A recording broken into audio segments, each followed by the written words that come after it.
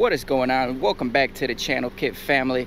So recently we got our car lowered on Megan Racing Lowering Springs True Heart Sports shocks, and you know, I'm in love with the look of the car. The only drawback is the fitment itself. You know, these wheels tuck in way too much. So on this video, guys, we're using a 17mm wheel spacer. We're gonna prop it on the front and on the back, and we'll see what a 17mm spacer does for the offset, for the look of this vehicle. So make sure you stay tuned and keep watching for the entire video.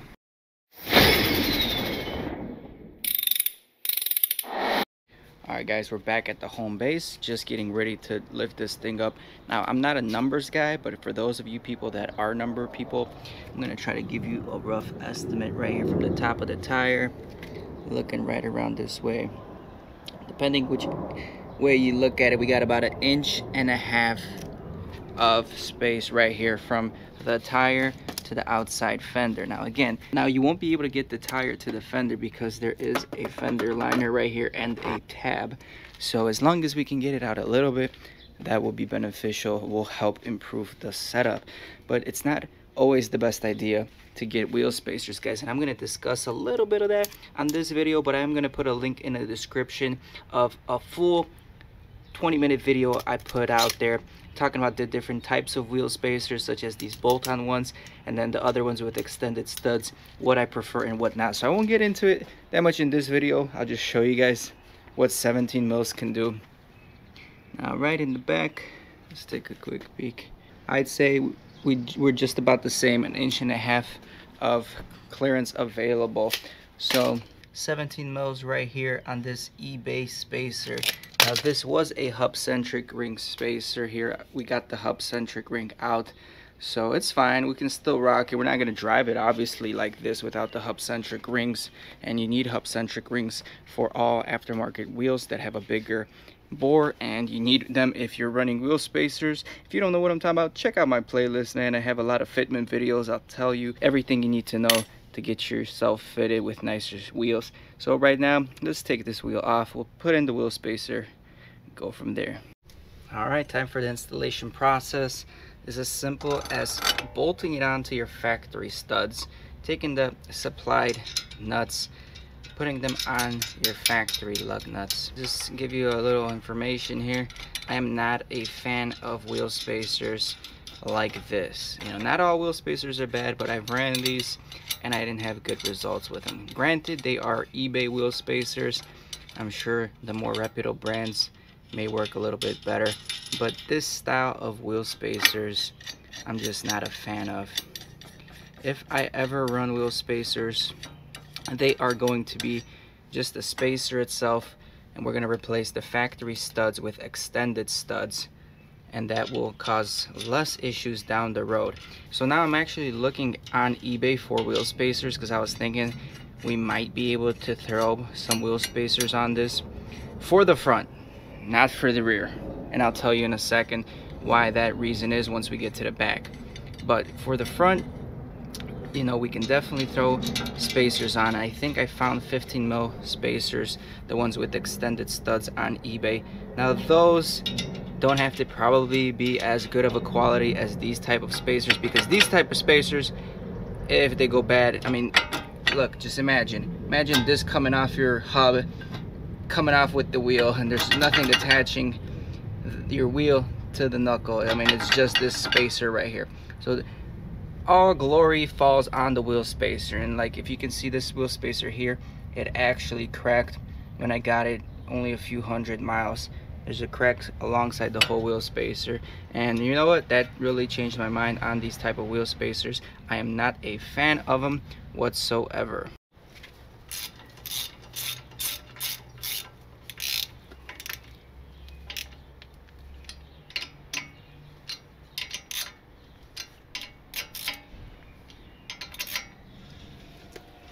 All right, for demonstration purposes, this is perfectly fine.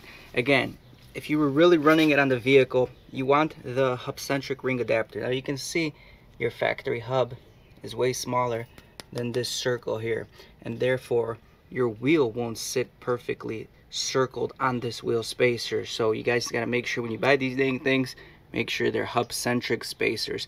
Anyway, as you can see, those factory studs, they're still sticking out. Now in our situation, that won't be a problem, and it won't be a problem because these wheels, you see they have these slots that are engraved in the wheel themselves. If you had a wheel without these slots, where they were just flat surfaces, you would have to grind those studs off, the factory studs, at least half an inch in order to get the wheel on there. So in our situation, we're lucky. These wheels are meant to adapt wheel spacers. So we're just gonna toss the wheel right on here, and let's check out the clearances.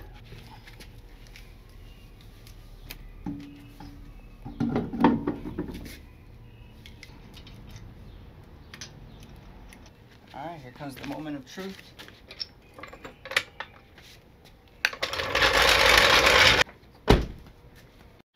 All right, and there she sits, guys. She's poking a little bit more. What do you guys think? Does it look better? Well, of course it does look a little better. And actually, even with the 17 mil spacer, there's plenty of room here with the whole underneath weather stripping there. It won't be a problem. I don't believe it will. Now, the only thing is, like I always said, the further you stick out your wheels and tires, I feel like the ride gap increases a little bit. When the car was tucking tire a little bit more, the front end looked lower. Now that we brought the tire out, you can actually see more gap. I don't know if it's just an illusion, but it seems like that to me. Now let's check out how much more space we got. We definitely lowered it by at least half an inch here. It seems like, judging from this ghetto mathematics, okay, overall it looks pretty good. I mean, not gonna lie. I mean, it's not poking to the point where it's like sticking out and it's like maxi flush. It's semi flush here, you know, and it looks semi aggressive. I like the beefy tires and whatnot, and wheel spacers on the front will look good. So if I was to get the 15 mil spacers, they would look fairly good, and I think it will be a good combination overall for the front of the vehicle. Because for the front of the vehicle, when you're driving, you can't really see those tires, okay, and that's the secret why I won't get the back ones replaced with wheel spacers. You see, when you put a wheel spacer on the back of the tire, you see that tire from the back when you're driving in the vehicle. And now I don't want to space this little 7-inch wide tire as far out as I can, because then when you're driving from the back, if someone's seeing this car, it looks like a little girl like this. You get what I'm saying? It's gonna be like maxi flush. It's not gonna be good. If it was a wider wheel, that wouldn't be a problem because we would be using the full wheel well for a tire. But just taking a small tire, pushing it out, maxing it out to the outside edge is not gonna look, guys. Trust me on that. So maybe for the front we can buy those eBay wheel spacers 15 mil, but for the rear it's not my cup of tea. But we'll still go, we'll throw them on in the back if it is your cup of tea, guys, which is fine if it is, but I'm just telling you my experience, it won't look good. We'll throw it in the back for you guys interested in seeing and running spacers in the back. All right, before I take that wheel spacer off, here's the before, here's the fitment. All right,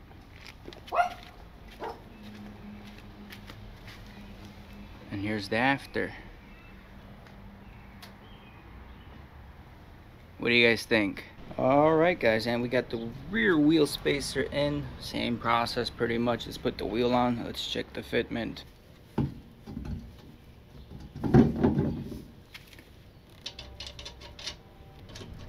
All right, and here's the before of the rear. This is the driver's side.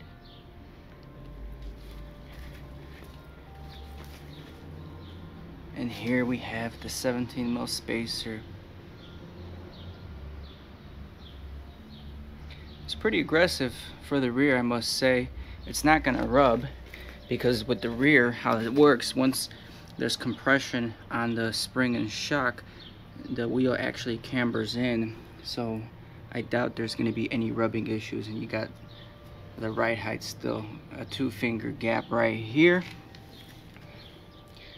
So I don't know, you guys let me know, what do you guys think? The front's tucking again now. Yeah, the rear right here, that's pretty aggressive. That 17 mil is kind of sticking out way too much. I mean, it's flush, but I don't know, man. And look at the back. It's gonna be hard to probably tell for you guys. Let me see if I can adjust it. So if you guys want to see some action, sign up on my other page where we have a lot of rated R content. That's what I'm talking about right there, guys. Like, the wheel is just poking way too far out, and it looks very, very skinny from the back of the car. It looks like you just skipped leg day, if you ask my personal opinion. So it's a tough call for the rear, you know. It's a hit or miss. It looks decent from the side profile and whatnot, you know. It's pretty flush. You're losing a lot of room from the inner wheel well right here, where you can have a lot of tire, you know. This is not, I mean, the only reason you would do this is really for looks, for that more flush look, but other than that, it's not really going to benefit you too much. So on that note, guys, comment down below, what do you guys think? If we do end up getting wheel spacers, like I said, I'll probably rock a wheel spacer just for the front with a 15 mil. That's what's available on eBay. Of course, we're gonna go with the cheap route. It's still a T61061. I don't know what the aluminum grade was, but it's all good materials according to the marketing they're putting out there. It's the same material that all these high-end companies are going. IBEC or H&R spacers is pretty much the same thing. So again, like I said, you actually see the drop more. Side profiles, they look good. Other profiles, they might be based on the consumer. Some people may like it, some people may not like it, but at the end of the day, like I said, if you're choosing a wheel spacer, just make sure it has a hub-centric ring that will fit on your factory hub. That way, there's no noises.